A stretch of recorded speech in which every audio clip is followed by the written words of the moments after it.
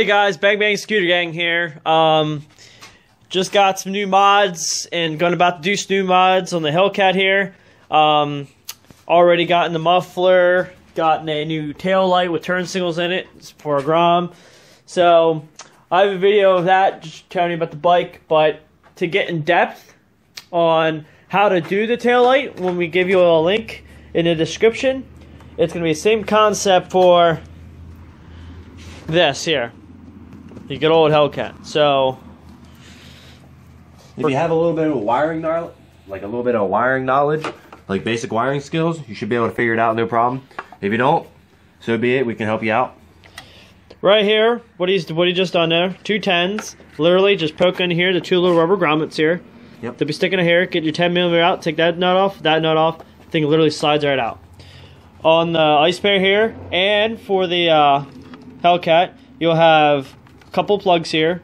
One will be for the tail light and everything. That'll have three plugs here. Now on the Icebear here, we'll show you diagnostic tests here and show you what does which, just in case you guys don't have a tester or anything like that.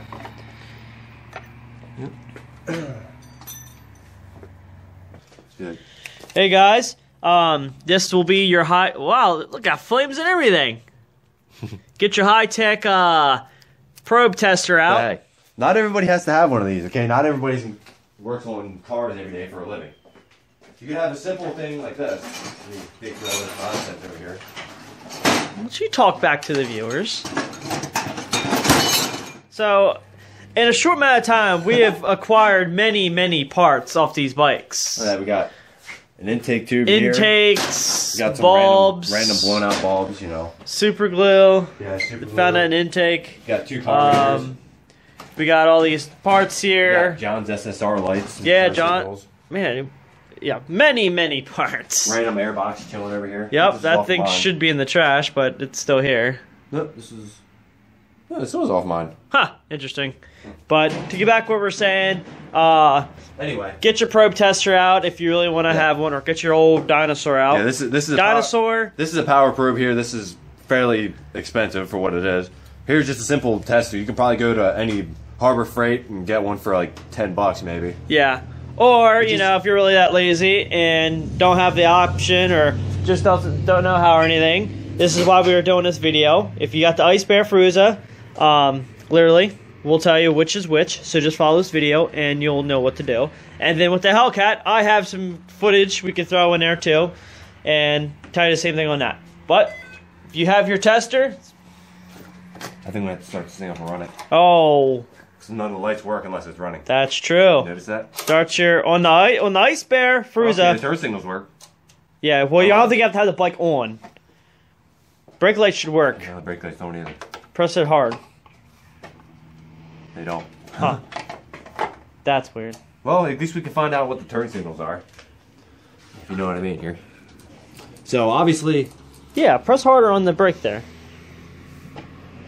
Like all the way down. I am pushing. It's working now. I think my switch needs adjusted because I shouldn't have the trump on that hard. Yeah, because this works good. Oh, okay. Well, then I lied, guys. I'm sorry. Alright, well, obviously here... But on the Icebear, what you want to do is turn your bike on. Doesn't need to be fully running, but just turn the key to run. Then... Okay, so that's a ground right there. I don't know if you guys can hear that. You can obviously see it if he has the camera on it. See how it has a negative right there? That's a ground. So that makes sense, okay? Because we got both these turn signals here. They all come into one grounds place, which is ground right here. So all we gotta do for this new light, wherever the new light's at, it's down so there. On your bike itself, which you're testing. I'm testing the turn signals right now. Okay, you're solid green. And that actually the same thing for the Hellcat. Well, your solid green is your ground. Okay, yeah. Yeah, because it's the same. Solid green is your ground for the Icebear Fruza and the Tail Hellcat. Now, mind you, there is two different separate wire harnesses coming up from the back here. Yeah. You got to go with the one that's partially electrical taped, it looks like. Yeah, well, you'll see. Like, here's the turn signals for here. So follow this, comes up. Okay, yep. Turn signal here. Follow this one back up, and turn signal here. Yep. So obviously these are the grounds because they're both spliced together. Solid green is ground. Oops. Just unplug these. Okay, so obviously that's going to be your... Okay, so ground. Obviously going to be your left turn signal. And it looks like an orange color here. This orange will be your left turn signal. So, and from the bike, orange is your left. This baby blue is your right turn signal. Sky blue, baby blue, whatever you want to call it. Now on here, your old tail light, just clarification here. Green is your ground. Did we figure out what brown was yet? No, I can't remember. I'm assuming it's probably the same thing as yours, which I don't really remember. I don't know. We'll test it. Some old, you know. Now we're getting rid of these because okay, just hand tight, cool. That might have been one of the things that I forgot to check over. Yeah, we're taking these off because the new Grom, it will fit, guys. Taillights will fit on both these bikes. And see look at right here, it's got the brake light and the turn signals built into it, which is going to make this bike look super slick and super clean. Yep. Which is what we're going for. So, I'm sure you guys can see they're very, very similar in design. Like even they're exact same. It's literally the exact same thing. So you are going to run into problem, but I got the washers. Now, what you want to do, like you don't get them. Our bikes, the Hellcat and the Icebear, will have one continuous thread here. Okay, so when you put that in there, you can throw your nut on there as far as you can to make it tight. Well, what the problem is here is you have partial thread here. See, it's got threads right there, and it's got a collar right there. Pretty much, so when it tightens, it won't tighten anymore. Correct. So pretty much, it's going to leave it. It's going to be floppy. Loose. So what you want to do is get washers. Is what we did. That slips over this collar. It comes out a little bit like this. That's why when you put in the rubber grommets and you put another washer on the outside, you can then make it tight. Yep, it'll pull it tight. I think I have washers down there, but I think they're... I have brand new ones too. I grabbed extra for this case. Yeah. Yeah. Solder back through the hole. See if I can see what I'm doing here. And for purposes here, we'll just throw her in there. Oh yeah. Oh, that actually fits kind of nice. I'm not gonna lie. Yep. Yeah, but we'll probably need a couple washers on there. Yeah, to pull it tight. All right, let me go get some washers. Okay, we got some washers here. So see how they're just a little bit bigger than the actual thing is. That's basically so when you start tightening it down and it starts pushing on that rubber right there. It will the collar slide. It goes past the collar pretty much, and it actually allows it to like see how it's kind of like squishing out right there. It allows it to like smash past it, so it actually tightens it up without being loose in there. So. If you wouldn't mind giving me those washers down there. Yes. Okay. I just got the whole thing. Nice thing about these new taillights is it comes with all new hardware. Besides the washers, obviously, but... Well, yeah, remember, it's for Grom, so yeah. There's going to be some slight things that we're going to have to modify or do. But it's a good thing we're doing this because we get to figure out all the flaws and know-hows, and I don't want to say rigging, but showing you the way around things, what you could do to make things work and not work and blah, blah, blah. So when you guys do it and you run into this option or you're like, man, can't find anything for my bike or anything like this, well, sure enough, we probably thought about it and we came up with a solution for it. So we're getting these washers on. Kind of struggling here a little bit with my huge sausage fingers. Weird. I got it. That's weird. I got it. Okay. See? Oh yeah, see? I love non-ratchet wrenches. Yeah, I really should have just a ratcheting wrench right now, but again, they're still 10s, so which is nice.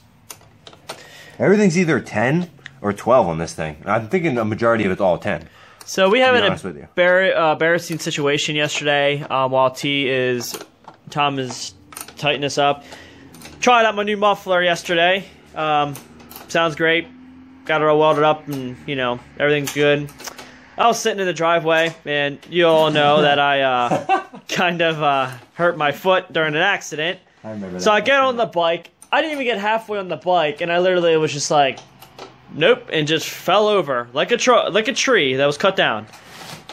Someone out there probably can yell timber, and here comes Adam falling off his bike. Literally, just laid the whole thing over for no reason. I kind of questioned what you were doing. Tom's sitting here on his bike, and he's just kind of watching because he's ready to give me my helmet. And next thing you know, he sees me on the bike, and I just fall over. Literally, just straight to the ground.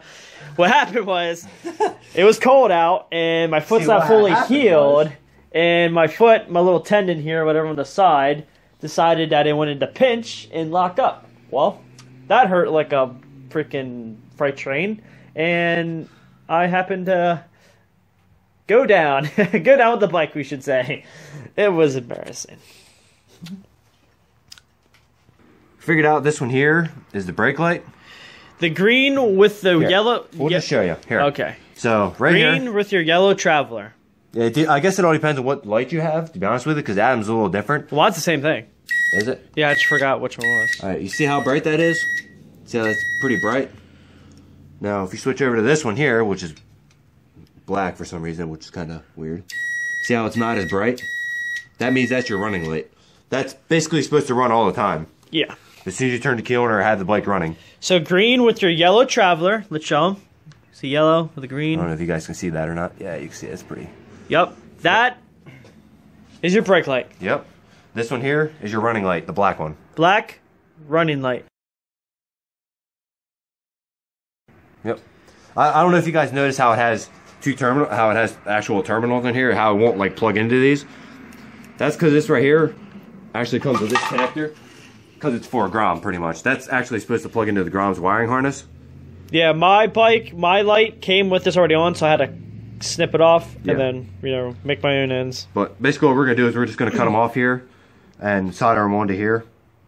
Or actually this wiring harness, I lied, I'm sorry. Yeah. This one here, because that's your running light harness. Well, you're going to use both of those, though. Yeah. Well, yeah.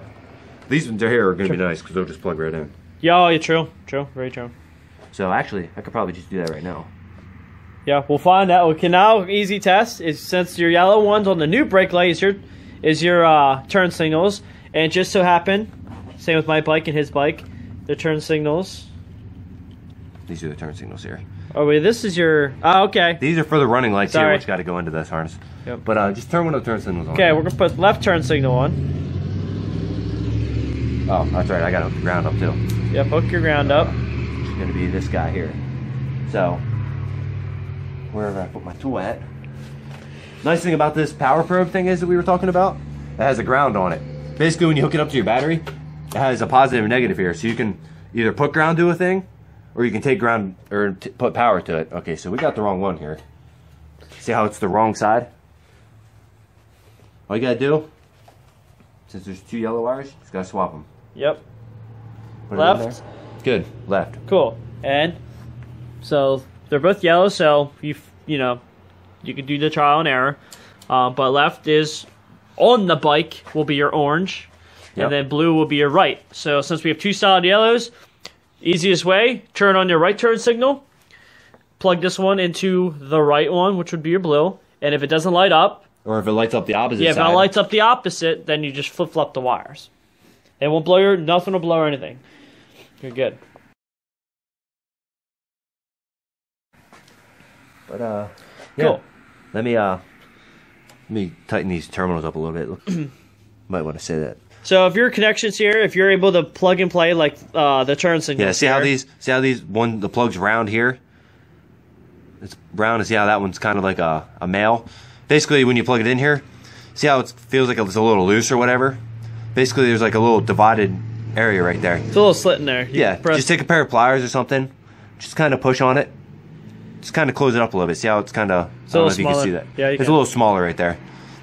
And basically all you gotta do, just plug it in there. Just make sure it's got a firm connection, because last thing you want to do is get pulled over because your turn signals aren't working or something, you know? Have a loose connection. Yeah, because you have a loose connection. But they're nice and tight now. Yeah. That's good. Yep. No more. Now you're done. Now, the nice thing is, you will not need to use all these extra grounds. You need one ground for this light. What we're going to do is, since this is the ground wire, we already established that with this power probe. So what we're going to do now is we're going to permanently make a connection on this. Yes. Since this is this is the ground for this entire light. So pretty much all the lights that are built into this all come through this ground. Yes. So yeah, the grounds all go to the same place, so you don't need to hook all these grounds to one. So it's just... I'm pretty sure that's going to be a ground too, so you don't even have to use that one. You can actually tape that one off, or if you really want to, you can cut it off, but I don't recommend it. Just leave it there, it won't do anything. Yeah, it won't hurt anything. No power's going to it, you won't be shorting anything out. So, yeah. Let's go ahead and cut this nonsense off here. I don't know what this is. So we're going to cut this, strip an end out, cut the other side off, and then, what, we soldering it? Yeah, we're going to end up soldering that one. Okay, so then we'll solder it. It's not really. We'll show you some pictures of a good solder and everything like that. Okay, guys, just a little of what your material is here. You can get a nice butane. What's it, butane? Yeah, it's butane. Yeah. And it's just a gas soldering gun. You can take the tip off and use it as a torch as well. Yep. So it makes great for when you cut your ends, take off, strip your wire. You have your wire sitting there. Put your shrink wrap on, and you can use the torch to go over and heat your shrink wrap up too. But we're just gonna give you how to do. We did all the wires. We got one wire left. We're gonna show you, and it's the same concept for the rest of them. But if you were to get all the supplies, you could do it yourself.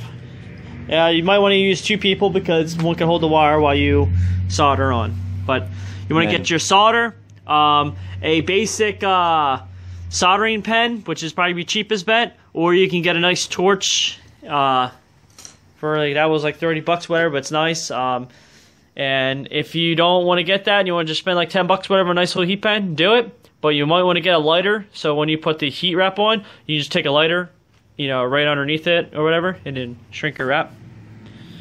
So he just cut his wire, stripped it out. I'm gonna try to do this without having to have your help. I twisted it up pretty good here. Okay, so what he did was he cut the wire. Hold on here, Tom. You're getting a little excited here.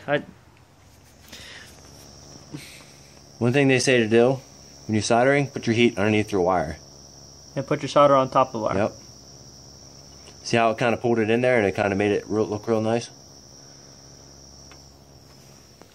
That's the final product. There you go. You'll see if it's a good solder, because you'll see it like pulls it in. It looks like it's almost one with the wire. And then, yep, forgot to put shrink wrap on it. That's awesome. Well, that's getting electrical tape because I'm not taking that back off again because that was the best one to be. Yeah, and again, you can use electrical tape, but what you cut a little bit of your shrink wrap here, slide it on, cut your ends whatever, put them together, solder it, and then you slide it over, and then you get your lighter. Kind of, don't get too close to you because you will burn it then. Yeah. But just kind of slightly underneath a little bit. You'll see it shrink. You'll see it kind of pulling against it. And then once you see the wire kind of looks like it's bulging out, that's you got a good thing there. And don't be like me and forget to put it on there before you solder. Yeah, and if you do, like an idiot. Electrical tape. That's what it's there for. Awesome, guys. Now let's put this bike together, get this all back and going, see the final product. Now, when everything is all soldered up and everything, now you have a nice, clean bike. Alright, guys, brake light.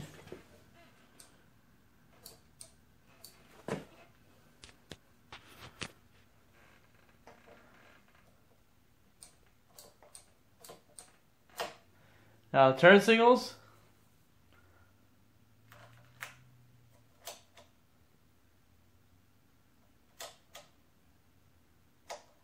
There you go. That's the bike right there. And, yeah, so hope you guys enjoyed that video. More mods, more things on the way. And we'll let you know how everything goes. So, later, guys.